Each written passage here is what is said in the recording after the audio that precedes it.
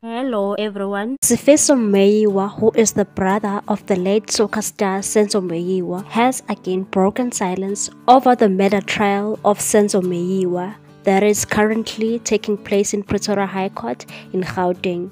He strongly believes that there were no intruders that entered the Khumalo house and shot his brother. He believed that the person who killed Senzo was among the people that Senzo was with at the time.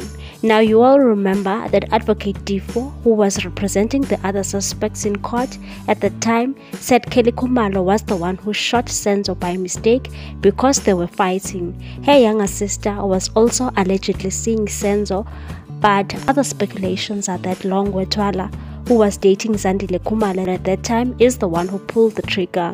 Senzo was shot and killed at Vosloorus in Johannesburg at Makhumalo's house back in October 2014.